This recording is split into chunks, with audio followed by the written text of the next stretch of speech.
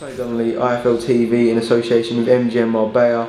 I'm here at York Hall in Bethnal Green with undefeated prospect Charlie Edwards. You just made it 3-0, Char, against a tough opponent. I know your hands are a little bit in pain from his hard head. Talk me through the fight. Yeah, the fight went as we planned. We decided, we looked at him, we knew he was tough, we knew he hadn't been stopped after 22 fights. So the plan was to get the rounds under my belt. I'm looking to move through this flyweight division very quickly. So the rounds are vital for me. As well as it's good to get a stoppage, I benefited so much more from them rounds.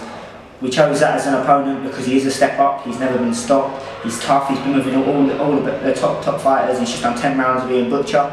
So yeah, it was a great fight. I warmed into it nice from my jab, peppering him with a jab. He couldn't get near me, my speed, my movement. And then I started, as the rounds went on, I started what I love to do. I love Sugar Ray Leonard, and I started trying to pull off some of his moves, just practicing them. But it's all fun and games. Like, it's a program. I'm learning every step of the way, and I'm really enjoying doing it. I know that obviously with such a division like you're in, there's not a lot of fighters. There's not a lot of fights to have. That's why a lot of journeymen come over. So you've made a statement by beating the guy you did today. Is he looking for titles now already? We've got one more 6-rounder. I think that's going to be on the Scott Quigg undercard in Manchester, or Eddie just said maybe the 31st in Hull. And then we're going to step up to an 8 in September, and then we're pushing for the title, we're pushing for that English title. Lewis Longman, you better enjoy that strap while you last, because I'm coming for it. He said get past Brett Friday, just done it in a fashionable style. You had a close fight with him, I won every round. I'm looking forward to taking your strap away from you. Well. So you're moving on now from the Prince Patel thing? Prince Patel, who's Prince Patel?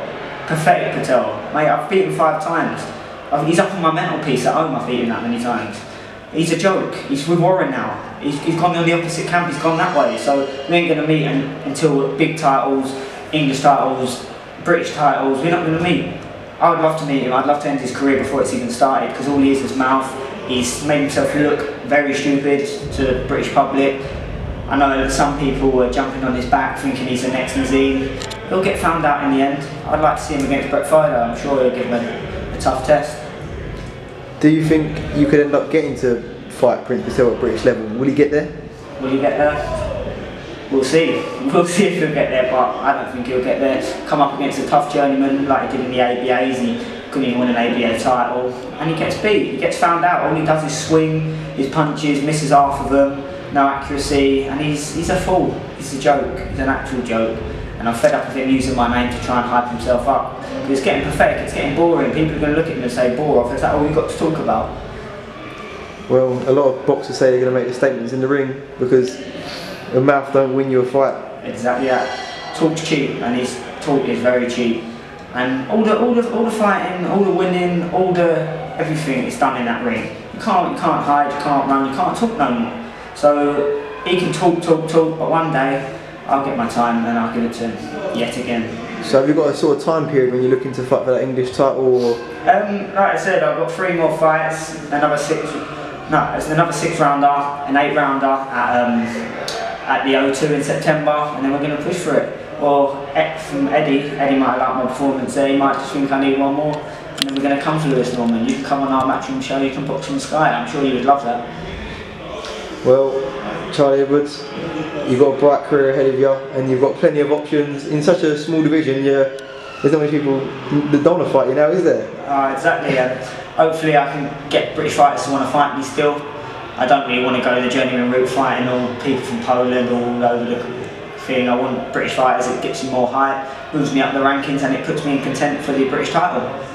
Well, Charlie Edwards, like I said, watch out. The fights are going to come your way.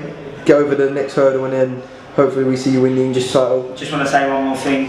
Yep. I want to say thank you to Go Fit Go Box, who's my strength and conditioning guy. He puts a lot of power into me.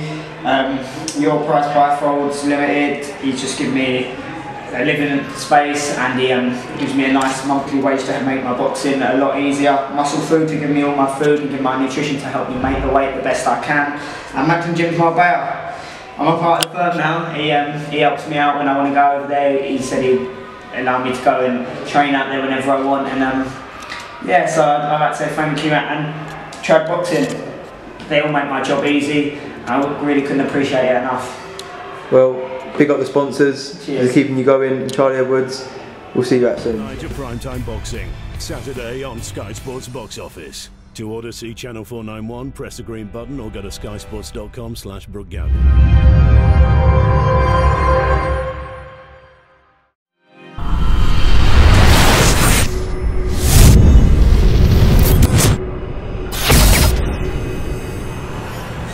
To Primetime Boxing, Saturday on Sky Sports Box Office. To order, see Channel 491, press the green button or go to skysports.com/BrookeGavin.